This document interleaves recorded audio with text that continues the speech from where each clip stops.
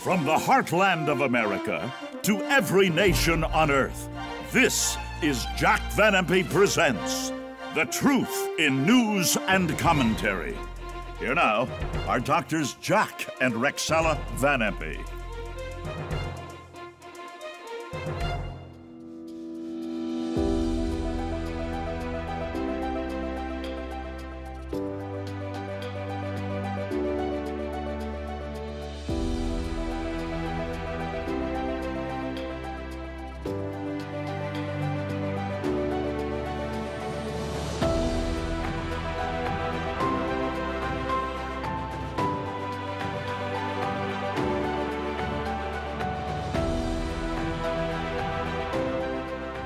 Hello, and welcome to Jack Van Impe Presents.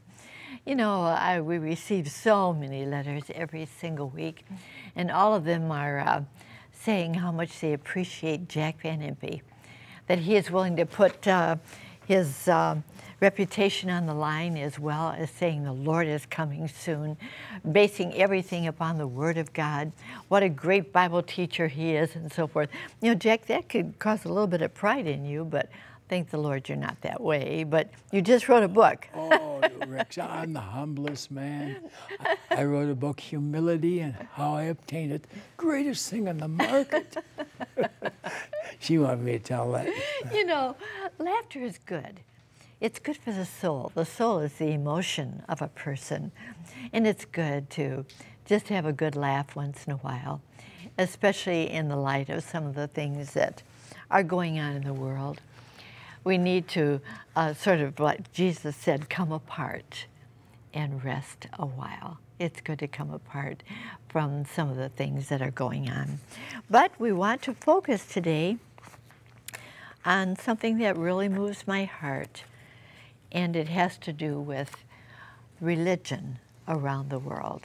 Not just religion, but a Christian decline. You know, a lot of people are religious, but they don't really know the Lord. They're not really Christian. Let's take a look, if you will, please, at this first headline from the Wall Street Journal. Is American religious liberty in peril? Oh, wow, that really is quite a question. Well, I'm happy for what I see here.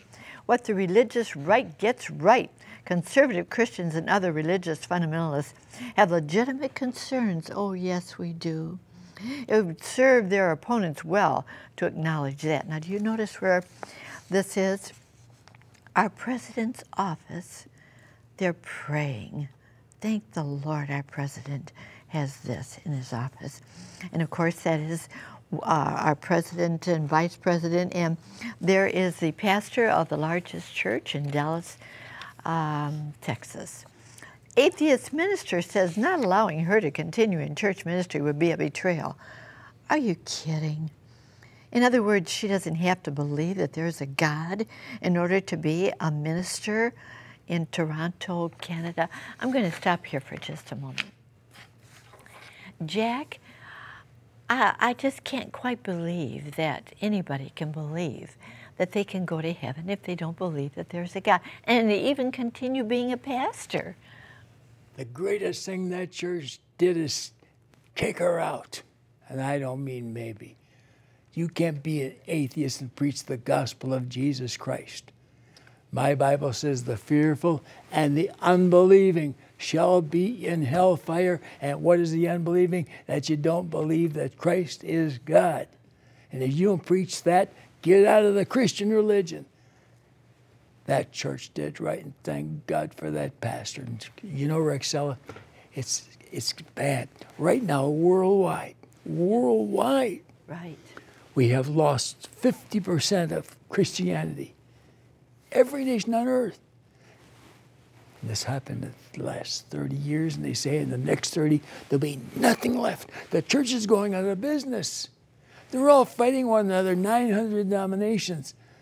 I have now created a new organization, and I'm getting rid of all the 900 different titles where they have these little fights with one another. Oh, I believe in once saved, always saved. I believe in holiness only. If you don't have it, come on. There's only going to be one thing I'm preaching, one thing I'm uniting people into, and it's going to be called Christianity. No other title. And it's going to have the 5 points of fundamentalism. We're not going to have all kinds of fancy things you have to believe. Here's all you have to believe: the deity of Christ. He's God. The virgin birth. The blood atonement at Calvary's cross when he shed it for us.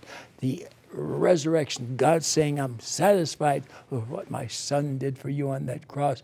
And finally, the wonderful message of Christ coming again. Looking for that blessed hope. Looking for it. And the glorious appearing of the great God, our Savior, Jesus Christ. When you really are saved, you really love him, you can hardly wait for him to get here. I can't. And I'm going to tell you something. There's so many of you who are backslidden. You have no more joy in the Lord. You believe this book? The Bible speaks about being filled with the Holy Spirit. And when you are, it says you sing in psalms, hymns, spiritual song. Sing, make a melody in your heart to the Lord. You can't control it. Oh, I know what that's all about. I am a changed man. I'm not the old Jack Van Impe. There's a man by the name of Doug Niece who just went to be with the Lord.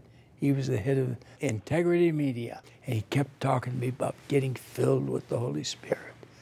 And brother, I have it now. I've gone all my life loving God, loving Jesus, loving the Holy Spirit, but I didn't know what it meant to be filled with the Holy Spirit of God. And when you are, oh, you're changed. Why? Because there are 9 fruits there that he possesses: love, joy, peace, long-suffering, gentleness, goodness, faith, meekness, temperance. Hallelujah. I want every bit of it. Thank you, Holy Spirit, for what you've done to me. I'm a new Jack Van Impe because of your movement in my heart and my life. Well, we need to be filled with the Holy Spirit. In fact, the moment that we accept Christ, his Spirit comes to dwell within us. But that's a little bit different. He can dwell there but not fill us.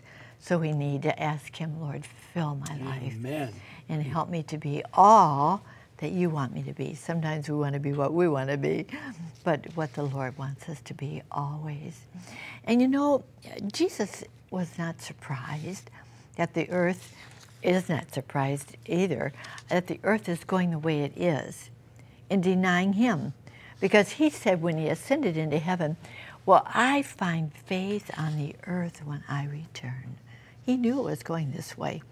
Let's take a look at how far it's going worldwide. Less than half of UK Christians believe Jesus died and rose again. Hey, look at that. They call themselves Christians, but they don't believe that Jesus died and rose again.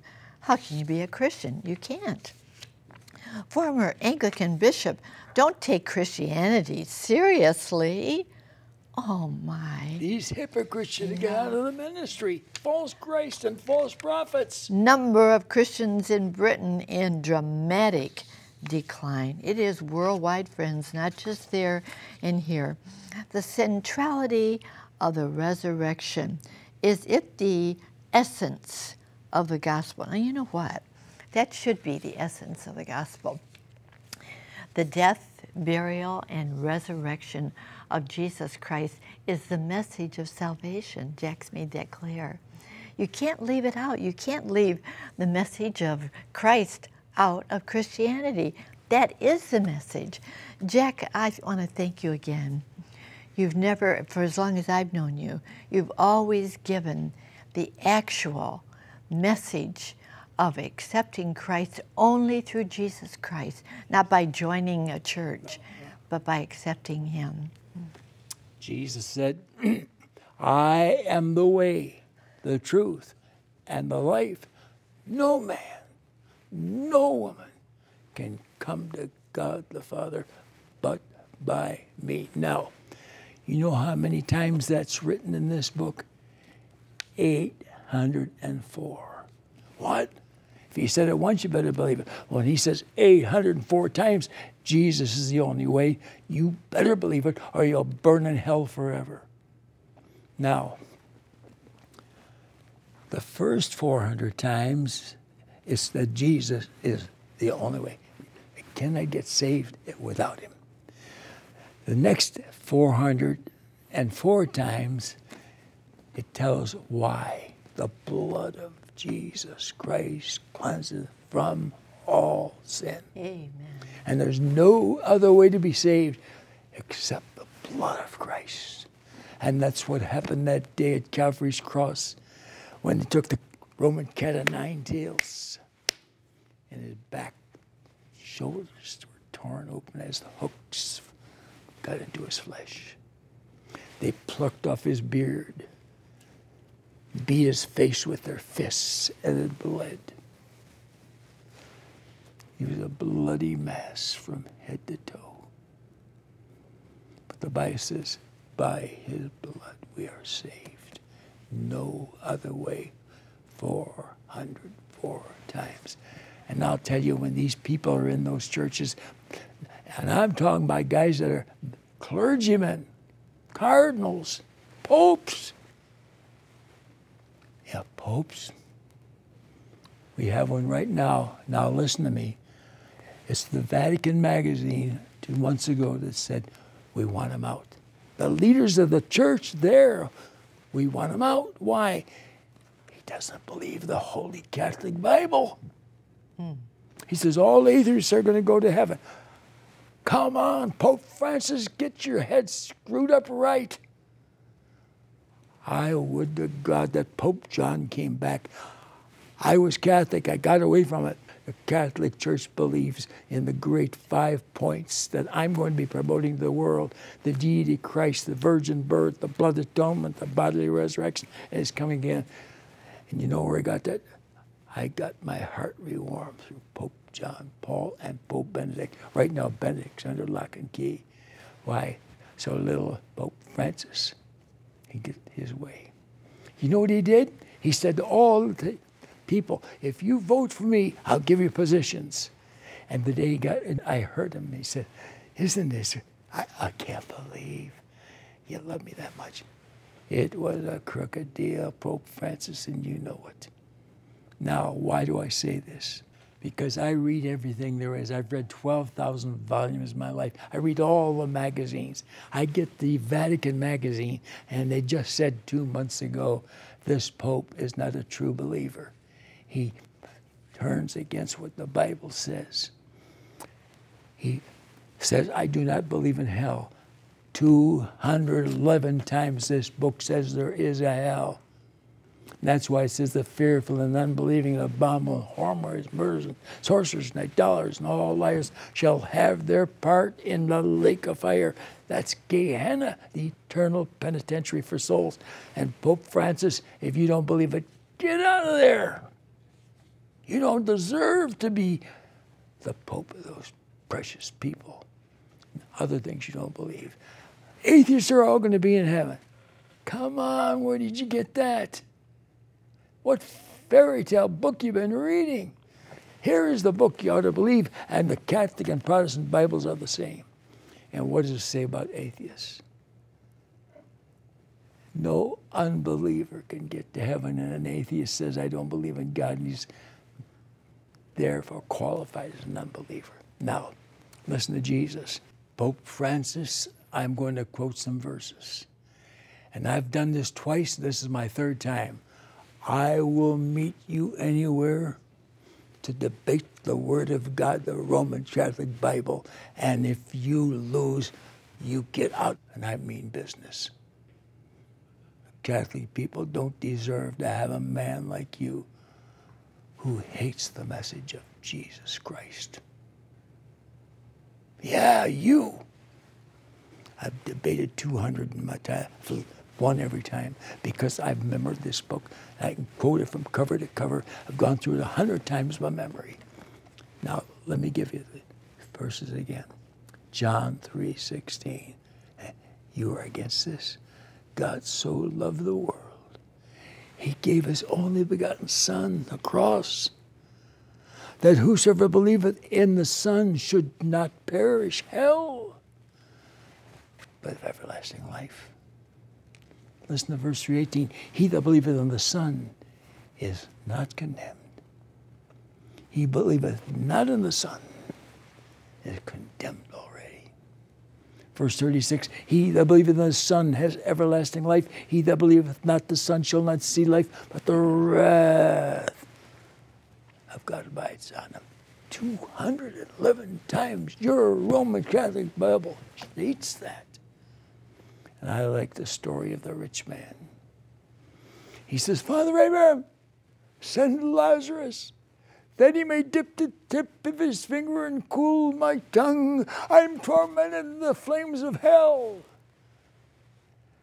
And you're going to let a lot of people in your religion go because you don't believe what it teaches and you're keeping it quiet and even denying it. God forgive you.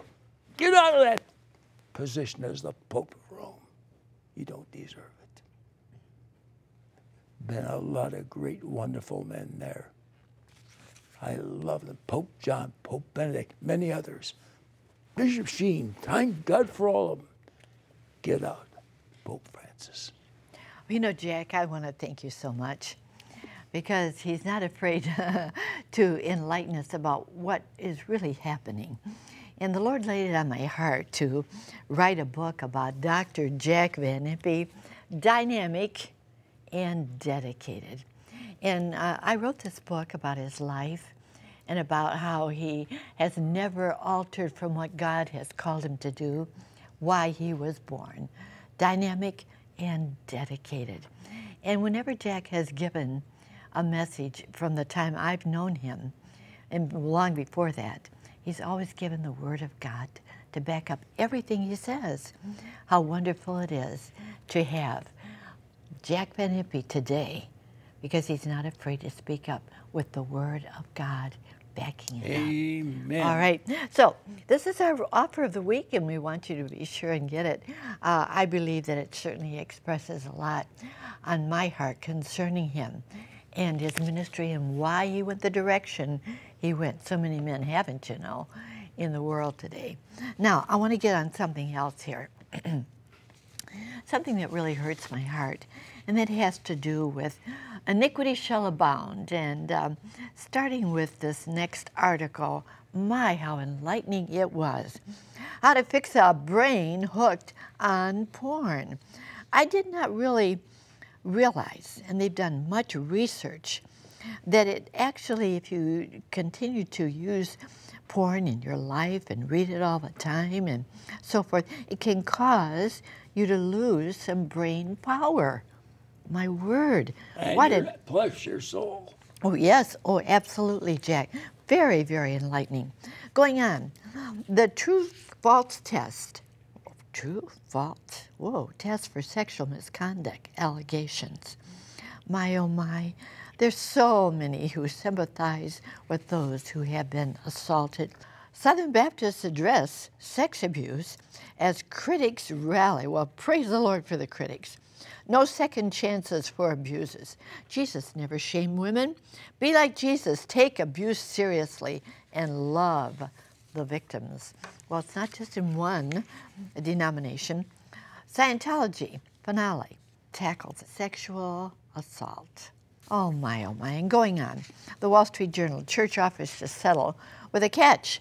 They're saying that accusers in sexual abuse cases can opt for compensation, must agree not to sue. Oh my word, I can't believe that. Francis Top, Cardinal, guilty of covering up priests' abuse. Here, 395 clergy accused of abuse in Illinois alone, and that has to do with the Catholic clergy.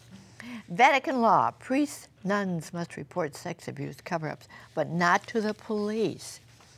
And this last one that I want to go to before I go back to Jack burdens my heart, probably as much, if not more than any others.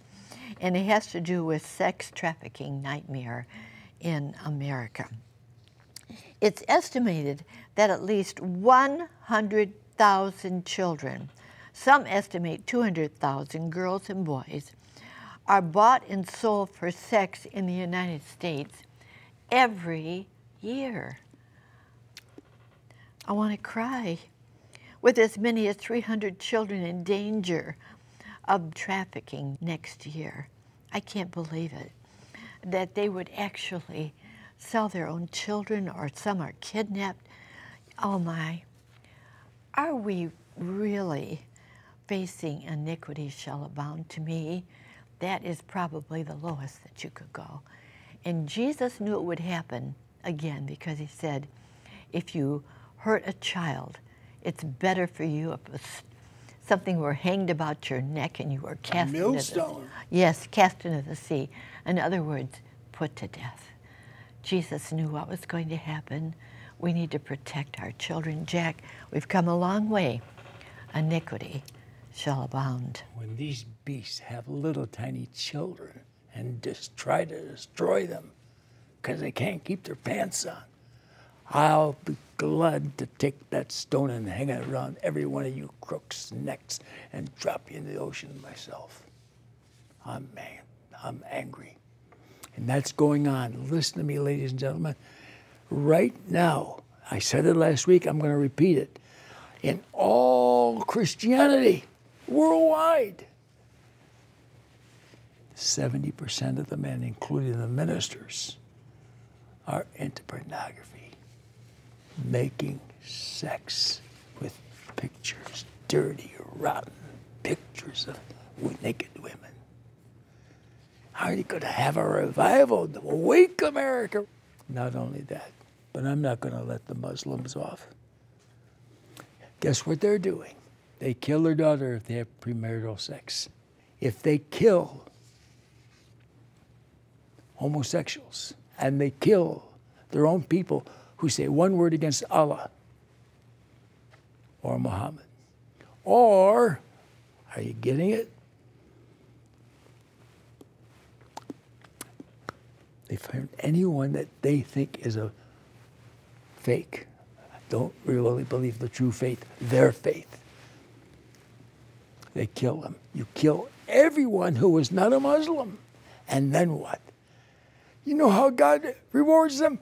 72 virgins for all eternity to make a whorehouse out of heaven. Do we need a revival in this country? Oh, yes. Our Bible says that Christianity is on the way out. They now have lost 50% of the people in all the world in just the last 30 years, and it's going to go down to nothing. Exactly what the Bible prophesied, and that's why Christianity is going to go out soon, and that's at the time of the rapture. We go up, they're judged, and then he sets up the kingdom of heaven on earth. Pure, pure. And Pope Francis, you won't be around to join it. Oh, Jack, you know, it is wonderful to know that in the face of everything we talk about in the last couple of weeks, last week and this week, and about a war that's going to be fought over in the Middle East, the Battle of Armageddon and all the rest, that we have a blessed hope in Jesus. That's why Jesus came. Some of you right now who've been watching have been convicted of something in your life. Maybe we haven't named it, but maybe we have named it. You can be forgiven if only you will come to the Lord Jesus. Ask him, the Savior of the world, to be your Savior, cleanse you, you'll be ready for heaven. Jack, our time is almost gone, but pray that most important prayer. Come into my heart, be my Savior. Pray with him, will you please? The blood of Jesus Christ, God's Son, cleanses from all sin. Care what you've done, if you're willing to forget us. Lord Jesus, I'm a sinner, but your blood washes away every sin, and I trust in you today, Jesus. Wash me right now as I receive you as my personal Savior. I ask this in your name, Jesus. Amen. Amen. That is our blessed hope, and that's where we're going to go to heaven if we receive Jesus. Please write to me. Let me know that you did this. First Steps in a New Direction will be in the mail as soon as I hear from you. Oh, how good it is to know the Lord, to be ready for heaven in a day and age in which we're living, right? Our mailing address is Jack Van Impe Ministries, Box 7004, Troy, Michigan, 48007. Remember to ask for your free copy of the booklet, First Steps, when you write. Our address, once again, is Jack Van Impe Ministries, Box 7004, Troy, Michigan, 48007. Now, this wonderful offer of the week, Dr. Jack Van Impe, Dynamic and Dedicated, a man and his mission. Well, here's our announcer to tell you how you can receive it. Chuck? Thank you, Rexella. My friend, to order Dynamic and Dedicated. My, what a book. Have your credit card ready and call toll-free 24 hours a day, 1-800-JVI-7777. To order by mail in the U.S., send your donation of $19.95 to Jack Van Impe Ministries, Box 7004, Troy, Michigan 48007. In Canada, send your donation of $19.95 to Jack Van Impe Ministries of Canada, Box 1717, Postal Station A, Windsor, Ontario, NINA 6Y1. Now back to Rexella. Thank you so much, Chuck, and I want to encourage you to make the call or write to us this week for this book. You know, even though I wrote it, there's just so much in here that I'd like to share with you. A lot of pictures, too, that you won't get any other place. 100. 100, yeah. Well, Dynamic and Dedicated. You know, a man and his mission. Jack has always had a mission in life, and I just praise the Lord so much that he has. Well, even on the back of the book here, I got a picture. I just kind of filled it up with some of the pictures that I like the best, and I trust that you will enjoy it. But there's so much about why he was called into the ministry, how God has used him, and how dedicated he has been. I've watched him. 40 million souls you and I have won to Christ. Well, I can't. I'm so humbled by that, Jack. And next week, we're going to continue on with really the first message I ever heard him give, the coming war with Russia, but about an article that I saw in the USA Today, Trump on Iran, we don't want war, but the United States is prepared after attack on Saudi oil. We're going to deal with that and much more next week. I want to leave you with this wonderful, wonderful thought. In life and in death, you know, so often we think about living for the Lord. Do we think about where death will lead us? We need to really have that peace in our minds every single day too. And you can have, if you prayed that prayer with Jack this week. In life and in death, Christ is our hope. How good it is to focus on him in this day and age in which we live. And we're happy to be able to come into your home every single week. I always want you to remember, and by the way, I got a letter from a lady who says, my little girl says goodbye to you every time you say bye-bye. So I want to end it like this again. We'll look forward to being your home again next week.